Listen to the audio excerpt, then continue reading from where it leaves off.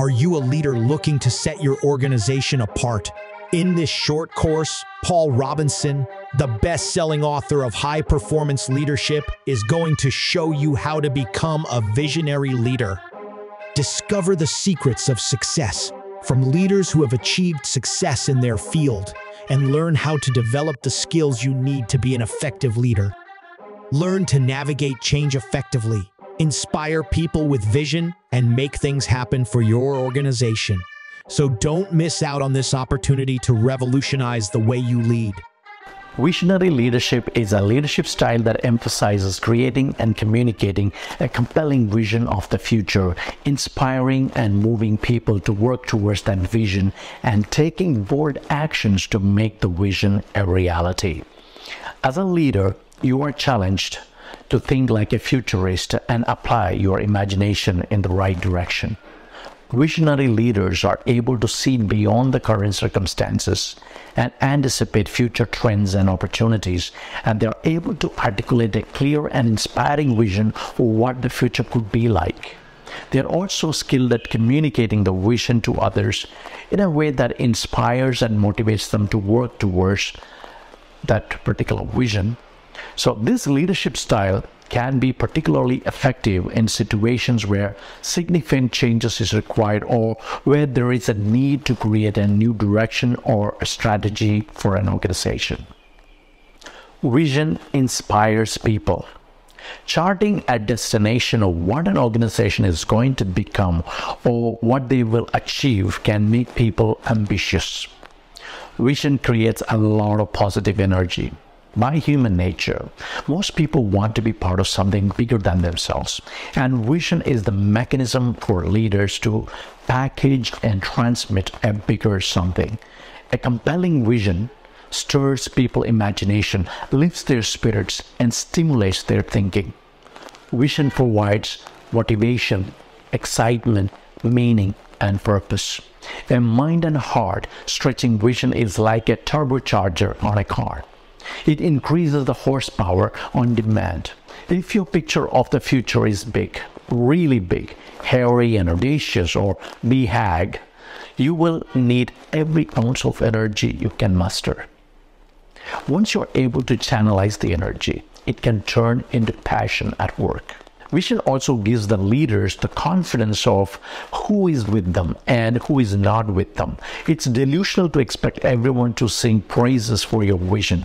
Everyone in the team need not appreciate your vision. Some will commit to it, some will like it, and some won't. The real litmus test is when you get honest feedback on the vision from your followers. It's also good to evaluate your vision. Asking questions like, is your vision practical? Or is it a pipe dream? Is it bold, mediocre, or is it the right thing to do? The truth of the matter is that bold vision will scare people. Don't be surprised if you articulate an audacious vision. Some may choose not to go with you. That is pretty much natural. Vision means a clear direction. Vision is a mental picture of the future. It's an idea of what the future can hold, but it has not yet happened. We are all going to live in the future, and having a vision prepares us to create the future we want. As they say, the best way to predict the future is to invent it. And vision is the invention process. Through clear vision, a leader can share a dream and direction that other people want to share and follow. Vision is the clear direction that organizes people to move towards unison. The role of a leader is not just to give orders to subordinates. The role of a leader, or the job of a leader, is to provide direction and intent and allow others to figure out what they need to do and how to get there. Vision provides direction, and without direction, leaders can't lead. One key aspect of leadership is having that clear vision of the future and use the vision to inspire followers to accomplish that vision. Big dreams excites people because everyone wants to be part of something really big. But small dreams can't rally people together. Nobody gets excited about a 2% annual growth unless you're in a negative growth for some time. Vision aligns people towards a common outcome. Visionary leaders have the ability to see opportunities and possibilities that others cannot see because they are focused on change and growth. Visionary leaders see the big picture. They see through the mist. They have clear clarity of that outcome. They challenge the status quo. They embrace the ideas.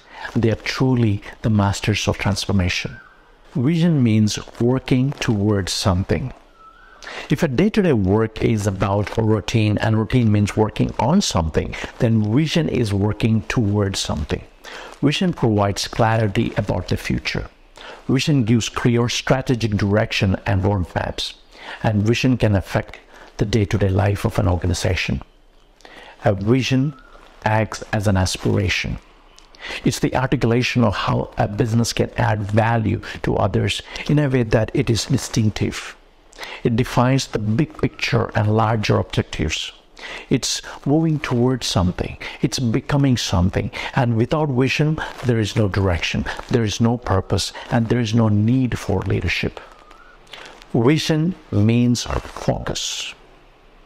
The real purpose of the vision is to give people the focus they need apart from achieving something remarkable. Vision gives people the difference between doing major stuff and minor things. People will focus on the majors when vision is made clear to them. They can channelize their energy to work towards something worthwhile. Vision means focus. And focus means saying no. You need to say no to a few things to keep your focus on certain things. You have only a few priorities and your time is pretty much limited. You have got to focus on the majors. 3 steps to visionary leadership. When it comes to becoming a visionary leader, there are 3 important things to consider. First, you must learn to develop the vision. Secondly, you need to articulate that vision. And thirdly, you need to turn that vision into a reality. You can call these the 3-step process of visionary leadership. Step 1, develop the vision or envision. This is like knowing where you want to go or who you want to become as an organization. Step 2 is like articulating that vision or communicating that vision to your followers and get everyone on the same page. The 3rd step is turning the vision into reality or executing that vision. Now let's delve deeper on all these 3 steps to become a visionary leader. Step 1 is developing your vision. Unsuccessful leaders focus on survival. Average leaders focus on maintenance. Successful leaders focus on conquering new heights. Great leaders are visionary leaders. They think big and they create a bold vision for their team. They ask 2 important questions. What is your vision for the company and what is your vision for the team? To develop a bold vision for your company, you need to engage in possibility thinking and futuristic thinking. You can't build a vision looking backwards. You build a vision looking forward. Remember the popular saying, the best way to predict the future is to invent it. Future is filled with possibilities. To be a possibility thinker, a leader must be open to new possibilities in the marketplace, open to new learnings and strategies, open to new relations and partnerships, open to new ways of doing things, and openness to encouraging people to pursue possibilities. The number 1 killer for possibility thinking is assumptions. If leaders follow narrow assumptions and prejudices, then they can't be open to anything. Assumptions shut down our minds, but possibilities open them up. Becoming curious or being curious and nimble is the key here. As Albert Einstein famously said, I have no special talents, I'm only passionately curious. He again reiterated saying that imagination is more powerful than knowledge. This means we need to rework on our God-given childlike curiosity. Curiosity opens up new possibilities. We need to think like a beginner and be curious like children. Think for a moment about how infants learn. They try new things. As soon as they can speak, they ask questions. Their mind is filled with wonder and a hunger to know things. So instead of being an expert in everything, become an expert learner. Don't be that know-it-all person, be that learn-it-all person. Use your imagination and ask that magical question that starts with two simple words: what if? What if holds the key to the future.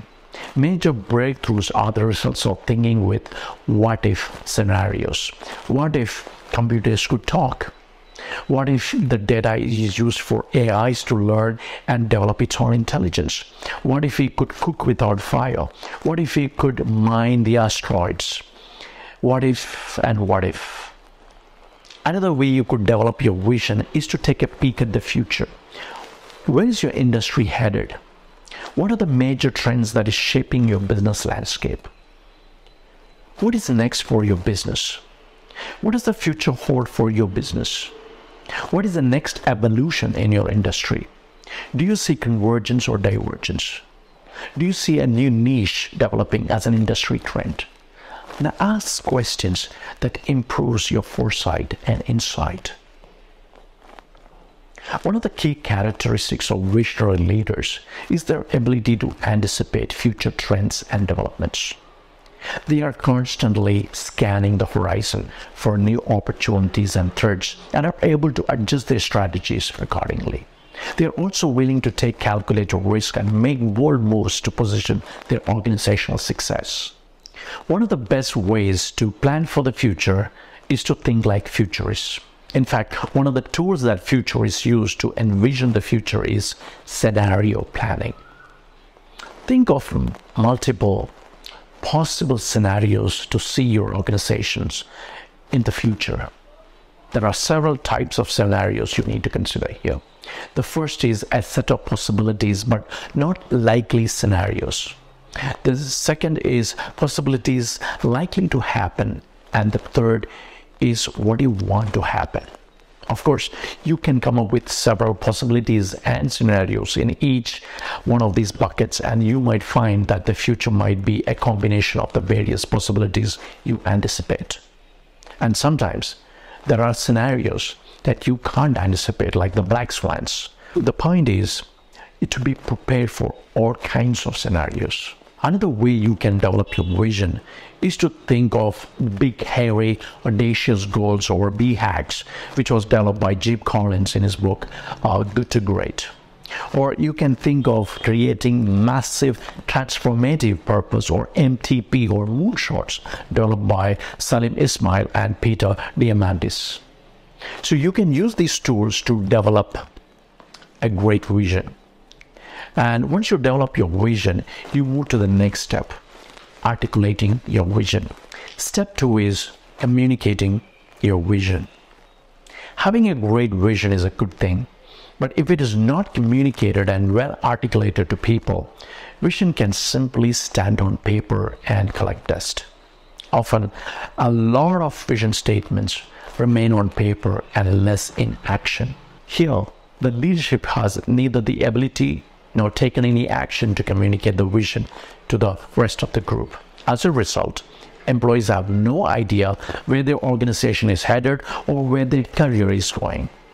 If you have the most compelling vision in the world and cannot communicate it effectively, it's of little value.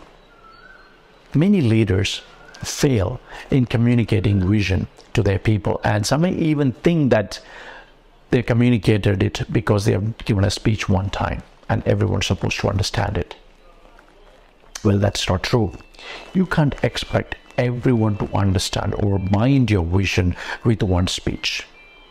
When it comes to vision, it needs to be constantly spoken about, explained in simple terms, told as stories, made as inspirational speeches that will resonate with people at all times. It is the job of a leader to communicate that vision to their followers to gain a collective buy-in. Visionary leaders are able to communicate their vision in a way that inspires and motivates other people. They are skilled at storytelling and use metaphors and analogies to help people understand and connect with their vision. They create a sense of urgency and a shared purpose that motivates their team to work together towards a common goal. But before people buy into your vision, they must first buy into you. This is where leadership matters. Trusted leaders can get their vision across to people easily. Vision must become a heartfelt expression of a future status quo and not a fantasy pipe dream originated from a hallucinated head. You must breathe life into the vision. It must be well articulated and expressed continuously. A vision that is carefully developed and then rarely discussed is quite pointless. And don't expect everyone in your team to buy into your vision also. There are people who support your efforts. There are also people who are undecided. And there are people who resist change. When you explain your vision, you need to tell them why you're having that vision and what happens if you don't embrace that vision. Clarity is very important here. Also, people need to have that faith in you that you can easily pull off that vision. Obviously, everything will look great on a PPT or a PowerPoint presentation, but execution is what that really counts. Make every gathering and conversations around the vision as an opportunity to renew commitment. Develop a spirit of community within the team or within the company that believes in the vision.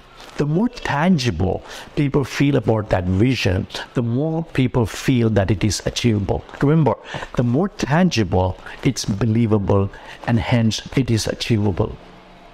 Great leadership is the ability to inspire people and pass on the vision to their followers. When leaders achieve this task, they not only have clarity of what they're going to do, but also transform their entire employees into a group of entrepreneurs. It's also important to watch out for the naysayers who hate your gut, but likely to make an impact on the people who haven't made up their mind. Skeptics and pessimists can derail your followers from the vision. But the job of the visionary leader is to turn the vision of the organization to become the aspiration of the people. Vision must become everyone's aspirations. Use storytelling and metaphors to help people understand and connect with your vision. Make it a part of your company's culture and reinforce it in every aspect of your organization. Make it a part of every communication. Bottom line, communicate, communicate, communicate. Every experienced leader will reinforce the importance of communication.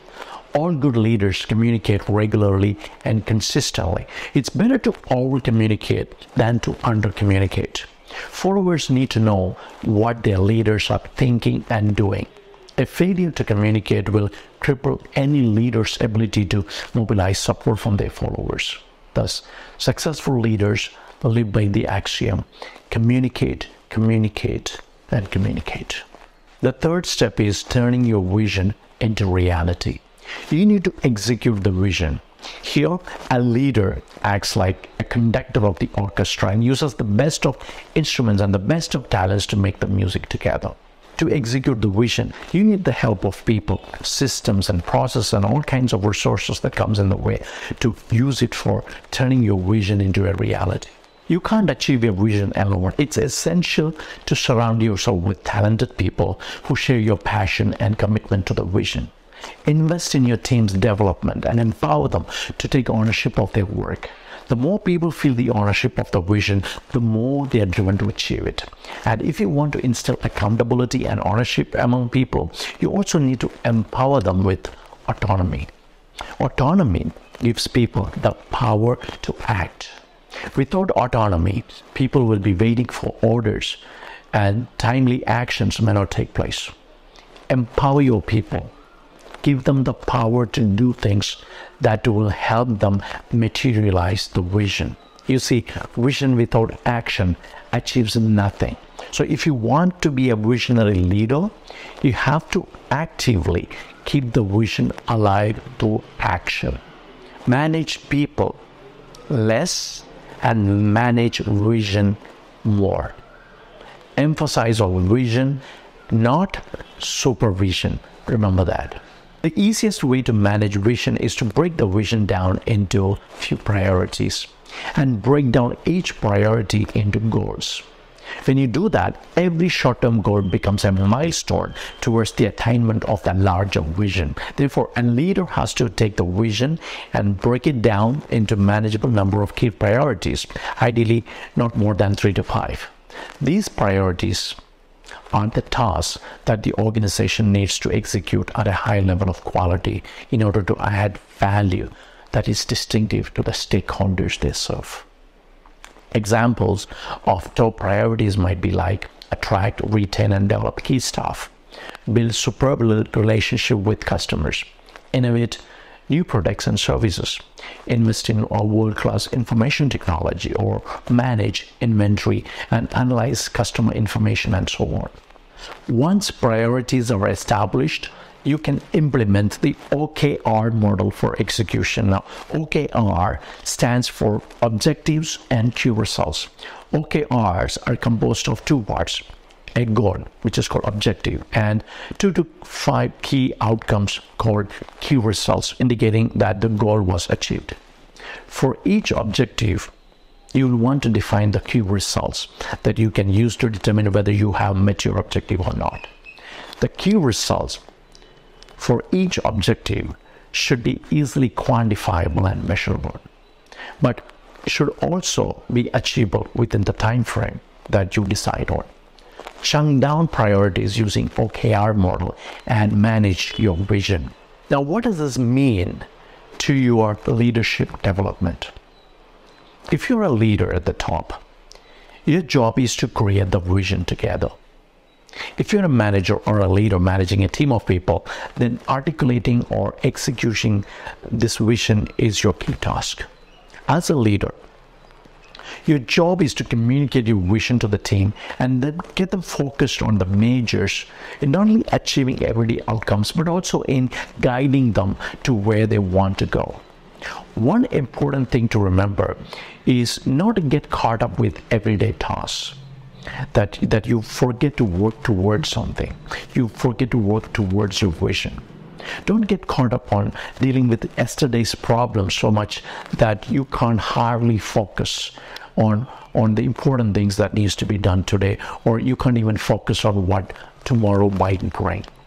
Visionary leaders always work towards something, and they use vision as an inspiration so that followers can rely on their leader whom they can trust their future with.